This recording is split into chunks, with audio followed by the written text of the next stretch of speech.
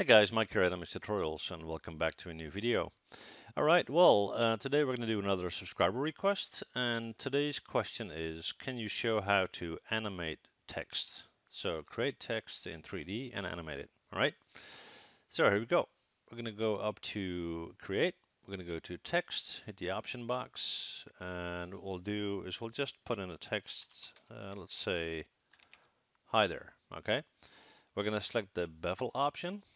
And here you have the option to set the bevel width, depth, and so forth, but we'll just go with the standard.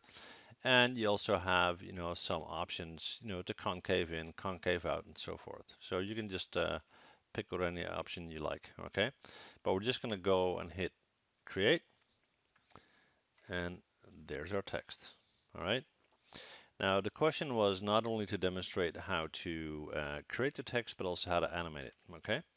So we're going to select it, and as at this point it's just one object, so I'm just going to move it up so it's sitting on a grid like that, and then I'm going to create a plane, hit R and scale that out, so we got that going on, and then I'm going to select my text and I'm going to go up to mesh and separate. So now each letter, and actually these two I'll just combine because it's one letter. There we go. These are now all individual letters. All right, let's just add some color to it just for fun. Right click, assign new material. Let's go with a blend, and let's turn that red, like so. Okay, and what we'll do is we'll just add some light. So we're gonna go to create, lights, let's do an area light. Let's hit W to pull that up. Hit T on our keyboard so we can kind of aim our light, and hit 7 on our keyboard so we can activate it and actually see what's going on. Okay, so I'm going to pull the light in, kind of aim that at my text here. Okay, and what we'll do is we'll hit Control D to duplicate that light, and let's put one over here. Okay, so that's our text so far, and like I said, we're going to animate it. Now, with the letters being individual letters right now, you can animate them and keyframe them like any other polygon object. So for example, what we can do is we'll take the text and we'll have the letters slide forward one by one. Okay, so let's say 250 frames. We'll take our first letter here and we're going to hit S on our keyboard to keyframe it, as you can see here. And then we're going to move to, let's say, frame 20. Just move your slider here. We're going to hit W and we're going to move that forward, let's say to a value of 1. And then we're going to right click and go to set key. Okay, we'll then take the next letter. That one again is on frame 1, so don't worry about that guy. We're going to hit S to keyframe it, and then what we'll do is we will move to frame 40 because we want that to take a bit longer.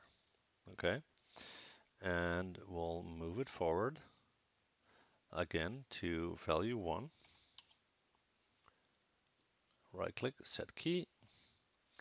We'll go to the next one, run 0, S to keyframe. We're going to move to frame 60. We're going to pull that forward to 1. Right click, set key.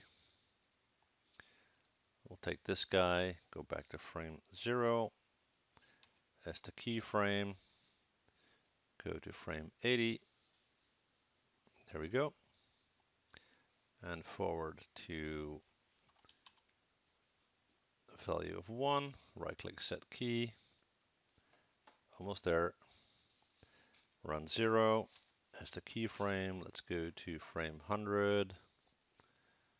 Move that up to a value of 1. Right click, set key. Next one. Keyframe on 1. Go to frame 120, move forward to a value of 1, right click set key, and the last one, keyframe on 1, go to frame 140, move that forward to a value of 1, and right click and set key.